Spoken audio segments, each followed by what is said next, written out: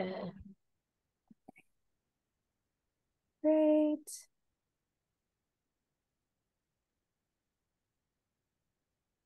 All right. And then if you wanted to get started, introduce the event in like, okay, now it's 5:03. All We're right. good to go. Okay, well, thanks for whoever is able to join us. We know it's a, busy time and a time difference. So anybody who's able to hop on, or if you catch this replay later or something, we're so grateful for you to just um, be in this moment, celebrating with us with a discussion about the making of a father's love. And so this is a book talk with myself, and I'm Katrina Johnson, and we have Angel Trazo here as well. All right. And I'll start off by introducing Katrina. So, Katrina Johnson is a mother of two, award-winning professional school counselor, certified holistic life coach, registered trainer, and the award-winning author of Penelope Embraces Her Uniqueness. She holds a bachelor's degree in speech communication, a master's degree in special education, a second master's degree in school counseling, and a principal certification. She is also skilled in social emotional learning, mindfulness, self-care, and stress management. As a school counselor and student support coordinator, she has worked with various organizations, student groups, parents, teachers, and administrators to help teach awareness about good character traits, positive social skills, and academic, career, social/emotional awareness, self-care, and stress management. She enjoys reading, journaling, genealogy research, listening to jazz music, time in nature, and spending quality time with her family and friends. She realizes that organizations, students, and their families face many challenges in today's world, and it is her daily pleasure to encourage, teach, coach, and guide them toward positive solutions and helpful resources to support their growth and needs. All Thank right. you. And then I think we're going to do my bio next, and then we'll go into questions. Okay. Sounds good. And we have our illustrator, Angel Trazo, here with us today. Angel is a second generation Filipina American artist and scholar from the Bay Area. She is currently a PhD candidate in cultural studies at UC Davis. She received her MA in Asian American Studies from UCLA and her bachelor's in biology and studio art from Colgate University. She is the author and illustrator of the children's book, We Are Inspiring, the stories of 32 inspirational Asian American women. This was in 2019. And the illustrator of Vanessa Unmuted, that came about in 2021. And most recently, and today, the release of A Father's Love. And we're so excited to have her be a part of the project. She has been commissioned to do visual notes and illustrations for clients, including the Center for Asian American Media and PBS. Oh, thank you for the introduction. Are you ready for questions? Yes, we can get those questions going. Let's get them going. All right, so the first question for Katrina is, what inspired you to write this book of Father's Love? That's such a great question. And I'm so sorry. Y'all may hear some barking in the background. It is Chadwick's birthday, and he is 2, and I think he's letting us know. We have not celebrated him today. So my apologies about what's happening in the background. Inspiration from the book, Penelope Embraces Her Uniqueness was the first children's book that I was able to produce and publish. And Landon had a huge request once he saw um, the book come out, and he kind of noticed it was more so about girls, and he just felt there needed to be something for the boys too. So he made a big deal about it. And not too long after writing, after Penelope came out, I took some time to think about uh, just boys and needs of boys in their lives, and just kind of started the journaling process like I usually do. And I like rhyming, things that rhyme. And so I just kind of messed around for some time, and it sat there like it normally does. And then eventually got to the place I put it on Word doc and just went from there to try to, figure out what we were going to do with A Father's Love. Oh, so can you tell me more about the book? Um, yes. So A Father's Love, it really comes from a place that's near and dear to my heart, especially the relationship I have with my own father. So when I think about, I know we're targeting boys, but it speaks to, I think, all children. And that relationship, specifically to fathers, it's so powerful, and the influence that a father has, in this case, on a son's life. So it's an inspirational book, and it just emphasizes ways that you can have healthy relationships. This goes for father figures as well. And so I wanted to emphasize mentors, because oftentimes they have a heavy hand in the lives of children, especially males. And so it's just a beautiful way. The book talks about ways that you can make this impact on the life of a child and build that relationship between you and that child. Yeah. Yes, I definitely was so excited to work with you on this book because of that positive messaging. Um, and so, were any of the characters inspired by real people? If so, who? Absolutely. Yes. Okay. So the main characters that are kind of like at that front part, definitely, little Landon, and then his father, and them just having that father-son moment together. um Oftentimes, Landon and Holly, they have had moments at SeaWorld together.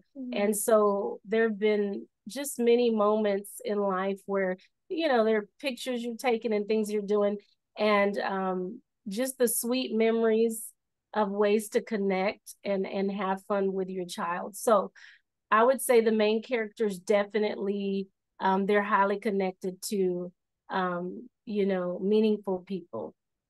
Mm. Yeah, I remember you sharing, as we were doing the initial sketches, some pictures of your son, and I was like, oh, I'm so excited to draw a character based on him. So it's really cute that all of this just came together. Yeah. All right, and now did you want to do a mini book reading and share a few pages from A Father's Love for us? Absolutely, we can do that. All right, so here's A Father's Love, written by Katrina Johnson, illustrated by Angel Trazo. Okay. So here's some of the pages. You may come in and out of seeing them. So a boy needs a strong father to hold his hand and show him the way.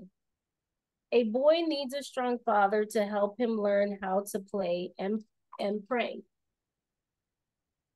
And hopefully you can kind of see some of the illustrations there. A boy needs a strong father to keep him safe from hurt and harm. A boy needs a strong father so that he can learn and not alarm. And again, just some of the artwork, the amazing illustrations by Angel. Blown away. A boy needs a strong father to teach him how to grow from being a boy to being a man. And so you have the son with his first day of school, and then he moves on to where now it's time for that job interview, headed into young adulthood. And I'll read one more. A boy needs a strong father to help him understand God's plan. And this there are many favorites I have from your illustrative work, Angel, but this one is like one of my favorites. And I think it's because I love nature, And also, there's just a variety of ways we can see spiritual care happening and people exercising their faith. So I love when we're able to see diversity. It's so important, as we know, in our world today, especially. So thank you so much for the beautiful work. And this book would not have been possible without you being a part of it. So I'm glad you said yes. Oh, thank you so much, Katrina. I know. Absolutely. I'm really glad you found me on YouTube of all places. That was really hilarious. Well, I had given up on all the top illustrators. They weren't having it. They were top illustrators and they were too busy or didn't, have time for me in that way. And I saw your work, fell in love with the illustrations I saw you do in your original, your first, I think, illustrations with your book. And then it had me wondering. I was like, I'm curious, does she do this? Like, and then one thing led to the next. I was able to connect with you, and then like here we are. Yeah.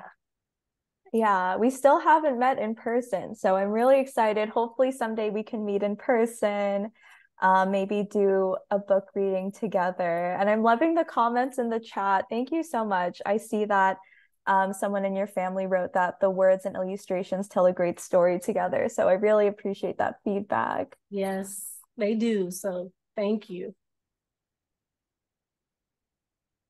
All right, and so I'm going to start the screen share back up.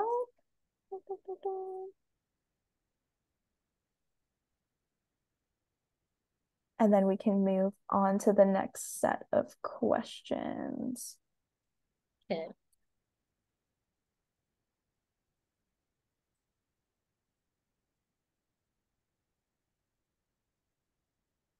Oh, my bad.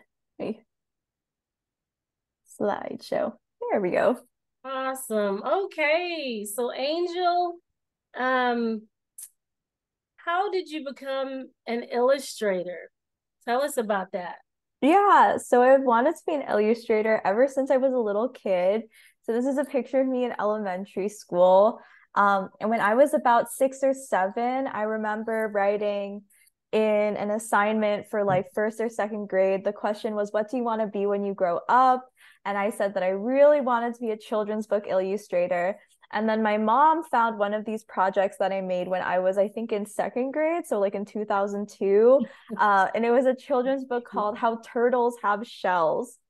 And yeah, that was probably the first full children's book I ever made as a little kid. And my teacher was really cool because she would like bind them, like she would print out all the text and then she'd have us color on the pages and really put them together with a little like spiral notebook. And so then I kept drawing even when I was in high school. So these are some examples of my high school art, just like drawing in my notebooks for math class. I had the opportunity to do some paintings at a local hospital. And so those are the murals that I did when I was a high school student. And then when I went to college, I stayed doing art mostly on the side. I really thought that I was going to, back in the day, I thought I was going to go into pediatrics. So I was like studying biology, which is totally not what I'm doing now. But back in college, I was studying biology, but I also had art as my double major. And so this book on the left was actually the first book I made as an adult. And it was a graphic novel that I made for my senior studio art thesis when I was an undergrad. And so after that, I was really inspired to keep illustrating mostly on the side, since I've just been in grad school ever since college. And yeah, so I'm still illustrating. It's not a full-time job, but it's something that I'm still so passionate about. And I try to keep doing when I can outside of school to keep me artistic and creative. And it's something that I really love doing, especially telling, diverse stories. And I do my own work, but I also love working on commission. So I was really happy when Katrina reached out with this project. I hadn't illustrated a children's book for anyone else before. So it was actually like one of my first printed commissions. I'd done like ebooks, but I hadn't done anything in print besides my own work. So it was really, really fun to do. Oh, That's so neat, Angel. And your work is needed. I think that that was one of the things I fell in love with when I was, looking for an illustrator. And your work speaks loud and clear, and it's needed in our world. So thanks for what you bring and what you do with that work. Yeah. Okay, so another question. Um, you talked about your books that you've worked on. Who or what has been a major influence on your illustrating style? Ooh, yeah. So, oh, and this is the ebook that I made during the pandemic.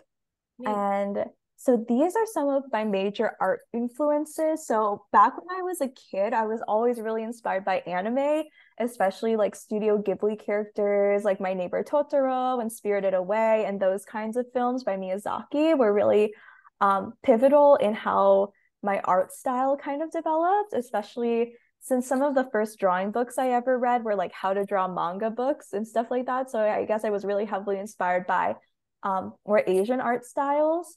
Mm-hmm. And these are some of the illustrators that I'm super, super inspired by right now. So Genevieve Santos, who drew this like boba girl, is a Filipina American who's actually also from my hometown, San Jose, California. And then Vashti Harrison's Little Leaders, Bold Women in Black History was the children's book that inspired me to make my own children's book, but about Asian American women. So that was a huge turning point for me. Like seeing her book, I was just so inspired to make something about Asian American women. Right. And I also really love Trinidad Escobar, who's a Filipino American comic artist. And so her style is very it's more like spiritual, like ancient kind of Filipina like witchcraft spirituality, which is really interesting to me. Um, Mm-hmm. and also Anusha Syed, who does children's books about the South Asian Canadian experience, because I think she's actually based in Canada. But her work is so fun and colorful, and her children's book style definitely inspires me a lot too. Cute. I love it. Thanks for sharing that with us. Um, as far as the illustration process, so we know, those of us who are not artists in this way, that it takes work to produce beautiful things that can become a book. So can you tell us a little bit about that process? Yeah, of course. So all of these illustrations were created on my iPad using the app called Procreate. And Procreate is like a drawing app, and I use basically just use like this iPad and I kind of draw on it like a tablet. And for this project, I know we got the script, and for each of the lines, Katrina and I would start brainstorming potential ways of turning these like more abstract words into visual concepts. And so I remember this page specifically, the words shape and mold made me really think about, clay. And so we were kind of brainstorming like what if the father and son were making pottery? And so that idea turned into a sketch. And then after I do these like really rough black and white sketches, then I start doing the coloring, and the color is what really, really brings my style to life. And so that's basically the process, just a lot of sketching and brainstorming collaboratively. And then in the end, I'll color it. And, there are some iterations and drafts in between, but most of the time it's pretty smooth process of getting our visions together. And yeah, it was really fun working on these pages together. Yes, I agree. Neat, neat, neat. All All right. right. Do you have any other illustrations you needed to add or wanted to show us? Oh no, I think that's the end of the slideshow. I And agree. so, DeAndre's saying is so fascinating to create, images from words.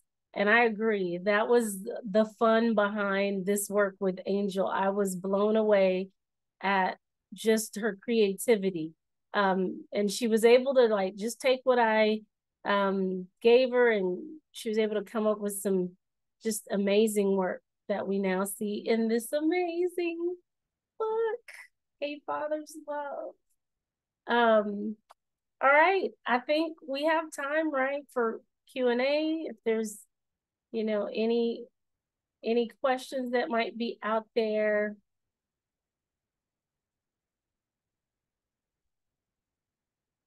Oh. I'm looking at these comments. DeAndre, by chance, do you have any questions you may have wanted answered or you're curious about? My first question is for Angel. Um, like I said, it's great that you can take someone else's words and create an image from that. What trying to figure out how to phrase this. What is it? Do you have an ultimate goal or what's I don't want to say bucket list, but that's kind of the only word that's coming to mind. Is there a project that you haven't done that is like, man, if I could illustrate for this, that would be, I don't want to say you've made it. I mean, because I mean you're doing great now, but and what comes to mind? Obviously, we're talking about, you're doing great books with meaning and they're based on lives of real people and things. But of course, when you think about illustrating, the first thing that comes to mind is comic books. Obviously, that's not what we're talking about here. But is there I'm trying to find an end to this, so I apologize. But is there like I said, if I did this, then that would be I kind of yes, I'm there kind of project. Yeah, I love that question. I mean, it is kind of like a bucket list question. I can't think of it another word either. Um, but I think something that I really want to challenge myself to do is do a piece, do a book that's based on a story that I've written, because a lot of my past work has been I'll either illustrate for someone else's story or I'll do kind of nonfiction where it's a collection of short biographies of people or illustrations of real people stories. So to do more of a nonfiction or to do more of a fiction story where I kind of create like a character and a world, and a little narrative, I think that's one of my next goals, and that's something that I haven't done. I don't know why. Like I haven't created a made up character and a made up world and um that kind of story. I've mostly been doing like nonfiction or other people's stories. So I think that's definitely on my list, either to do a children's book about a character that I've created and a completely fictional story, or even a comic book that's a totally fictional story. That would be really fun, a really fun project. Thank you for that question. Awesome, thank you. And so for you, Katrina, I haven't had an opportunity to read Penelope yet. Um and I don't know how many people have. If you could give kind of I don't say kind of a background, but again, that's on Penelope, and assuming it's the same style as A Father's Love, whereas A Father's Love is dealing with the love between a father and son, is Penelope dealing with the love between a mother and daughter, or what's the relationship dynamic there? Oh, Yeah. wow. That's a great question. No, they actually are very, opposite. So Penelope is more about uh, a young girl who's very uh, hard on herself. She's worried about how she's looking, whether it's her skin tone, whether it's her hair, whether it's the size of her hands, her feet, I mean, on and on. She's really focused on the outward appearance. And she's experiencing this just throughout her life. And one day this circus comes to town, and they of course have things that a circus has, the acrobats, the fun things to go do. And then there's a time where someone's playing music and she just has a ball. She's like invited to the stage, and she ends up falling in love with the musical instruments, and ends up learning, like, look at all this beautiful stuff that just happened that I'm able to enjoy and I'm doing. And so her focus shifted to, life's really not about our outward appearance. It's really about our gifts and talents. It's what's on the inside of us. These are the things we can share with the world. So it's more so about, it's a book to empower kids, but adults as well, to embrace your whole self with whatever unique things that you have going on, but figure out what those gifts and talents are. And there's encouragement behind it to share that with the rest of the world. That's what we're here to do. Figure out, like, what am I good at, what am I great at. So that book is more so about positive self-esteem. And then here's a father's love, and it's more so about relationships, like healthy relationships, and the dynamics between sons and fathers, or those who are like father figures in a child's life. Yeah. Okay, great. Thanks. Do Yeah. you plan on in the future um creating one that talks about the love between a father and daughter? And I know that a father's love can transcend genders, but do you have a plan to, because and the reason why I asked that, when you look at the role as a father, our our our role is to teach a son how to love and teach a daughter how to be loved. Mm-hmm. And those are in those relationships, they cover every aspect of our lives. Not with with a son, not just to teach him how to love, a wife that they marry, but teach them how to love people that they come in contact with in general. Every, the those relationships that a father has, how he interacts with those people, the son watches just the same as a daughter watches. You have a situation where, the where the father, the mother, and the daughter are involved. Well, the father is teaching the daughter how to be loved based on how he treats, his wife or his significant other. Mm. So just wondering if you had plans to create something dealing with that relationship. Wow. I mean, that's such a good question, DeAndre. I hadn't thought about I hadn't thought about it yet in that way. And the way I receive, I guess, inspiration, it just kind of comes through, um, for instance, in this case, how the second book came along.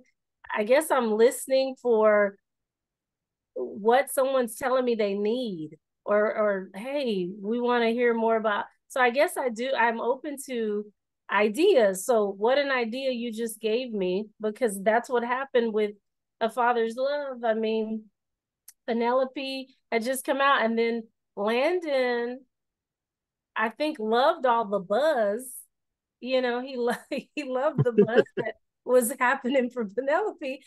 And I think he noticed it was really like girl centered, it seemed like. And he just really expressed, like, what about a book for boy, and this Right. kind of came to be. So what a question. That's something for me to think about, and to spend some time um maybe seeing what may come from that. But I hadn't thought about it. So yeah, thanks for the idea. All right. I mean, looking at your relationship with your father, I mean, that's Mm-hmm. kind of inspiration there. Yeah, that's true. Thank you. Absolutely. Another cousin, Arnisi, has joined. Thanks for showing up.